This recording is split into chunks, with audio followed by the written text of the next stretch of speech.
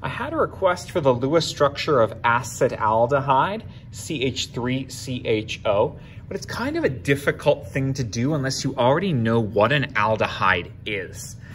An aldehyde is when you have a carbon chain, although the carbon chain can be as little as one carbon atom. And then this HO is due to a double bonded O and an H at the end of the carbon chain. There could have been like 3, 4, 5, up to 100 of these carbons. You wouldn't have to draw it for 100, but a carbon chain, and it ends with a double bonded O and an H. That's what makes it an aldehyde. Then you've got to figure out what is also connected to the rest of the chain. Here it's easy. That end carbon has 3 hydrogens on it. So you draw a hydrogen there, a hydrogen there, and a hydrogen there. And the only other thing to worry about is lone pairs. But carbon and hydrogen generally don't have lone pairs in Lewis structures. Nitrogens generally have 1 lone pair. Oxygen generally has 2 lone pairs, and that actually helps us complete the octet on oxygen there. This is the Lewis structure for acetaldehyde, but I haven't counted electrons, etc., to help you do it.